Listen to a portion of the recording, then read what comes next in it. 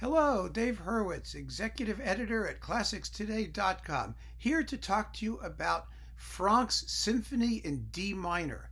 Now, the Franck Symphony used to be standard repertoire. Everybody recorded it, it got played all the time, and now it's practically vanished.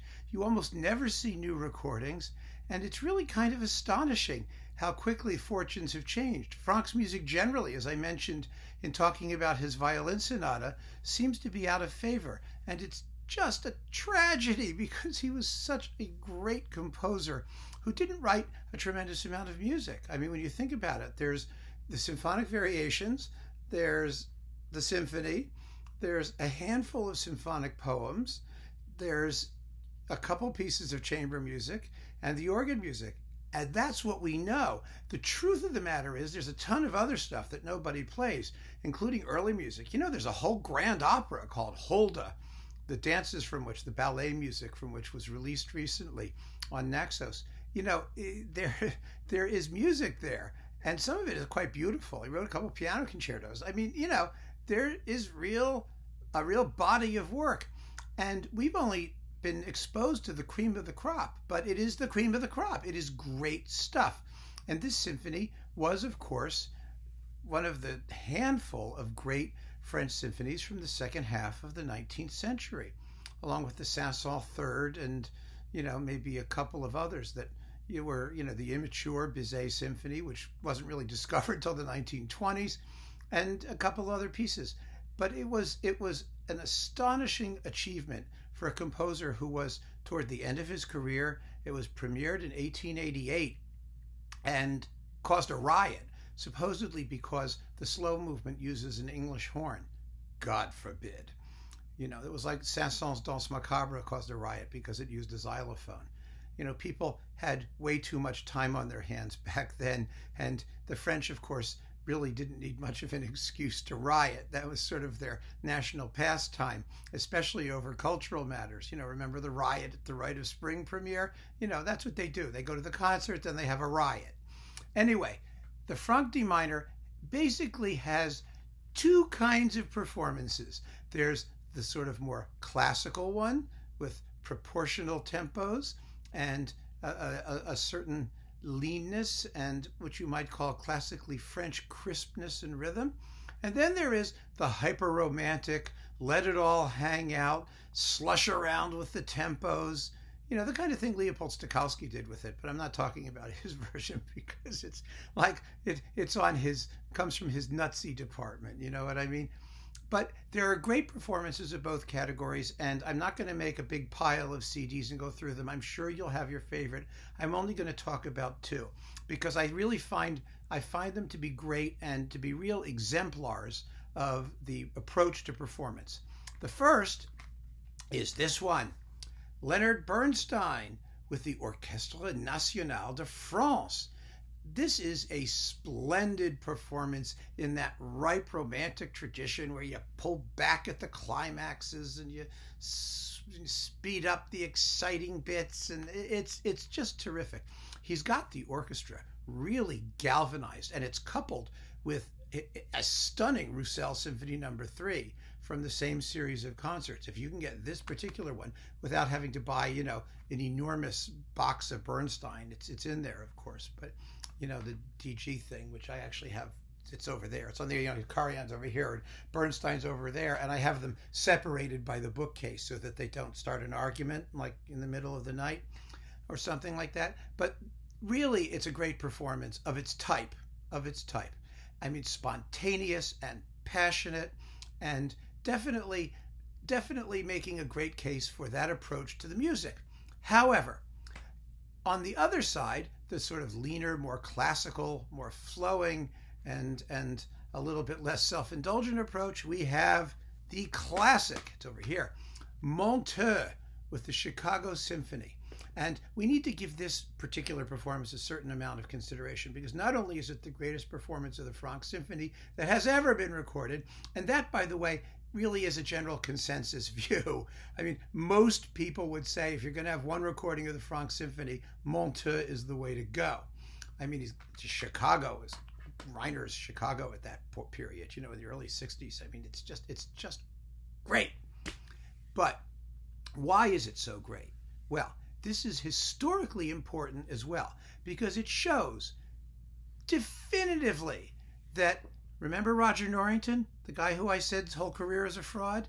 Well, Monteux is one of the conductors who proves it. There are others. Bruno Walter is one too, and I've talked about him somewhat as well in my discussion of vibrato and Beethoven. But how do we know that Roger Norrington's whole approach to performance of romantic music, leaving the vibrato out of the strings and all that, is nonsense? We know because Pierre Monteux not only knew the Franck D minor, he attended the premiere. He was 13 years old in 1888, and he was in the audience, and he saw it played, and he knew how it was supposed to be played, and he knew how it could be played. And we know that, everyone says, well, the romantic performances were always, tempo-wise all over the place and very crazy and all that. Some were, and some weren't. Some artists were very free with tempi. Some were very strict. Monteux was one of the stricter guys. But that's not the point. The point is that Roger Norrington gave an interview where they actually asked him, what do you have to say about conductors who lived through this supposed transition from no vibrato to tons of vibrato like we have now, continuous vibrato? Why did they put up with it? And Norrington said, this is a good one, folks. Hang on to your hats. He said, well, they had no choice. They just had to put up with it. Well, what kind of foolishness is that? Is he saying that conductors like Monteux, who were actually at the premiere of a work and who recorded it 80 years later, 70 years later, with a modern orchestra, had no choice with how that orchestra played it? And that he, the great Roger Norrington, is the first to tell orchestras how much vibrato to use or not use? I mean, is he out of his mind? There's all kinds of evidence, anecdotal and otherwise, about conductors telling orchestras how much vibrato to use. Toscanini talks about it in print. Hamilton Hardy said to his orchestra, don't play with vibrato at the beginning of the Symphony Fantastique. Add it later, after the introduction. I mean, they could have said no vibrato, guys, whenever they wanted to. Erich Kleiber, when he did the Eroica Symphony, would ask the orchestra to play the initial bars of the Funeral March without vibrato to make to make that cold, numb, gray sound that the music has to have. Conductors always talk about vibrato. And Desiree Emile Engelbrecht said, gee, if only these players would use less vibrato going from piano to pianissimo, they could achieve the dynamic gradation more easily. I mean, all of this, I've documented all of it. I mean, it's all out there.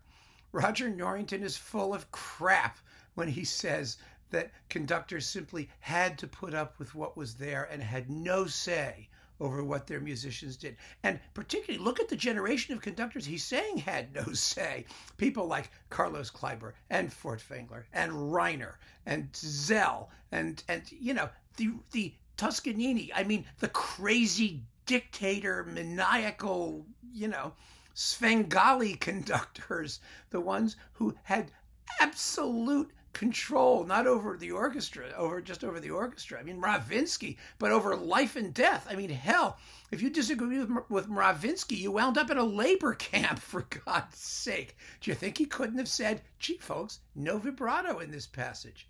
So we know that Norrington is crazy, and we have an actual historical legacy of authentic performances of romantic music by the people who were physically there to hear them done at the time that they were premiered. And we have that legacy in glorious, fabulous stereo sound. So there was never any reason to give this man 2 seconds of your time, never mind a job in front of a prestigious orchestra and a recording contract. So, for the Franck D minor, let's go back to our topic now, having made that point, I think, which needed to be made. You've got 2 approaches in some. You have the romantic, impulsive, spontaneous Bernstein. You have the more classically restrained, but every bit as exciting and propulsive and brilliantly balanced Monteur. You really should hear both because the work deserves to be treated as something worthy of, repetition and of a variety of approaches, and as the great masterpiece that it is, which is one that sustains a variety of interpretive viewpoints. So keep on listening to the Franck D minor. Thank you.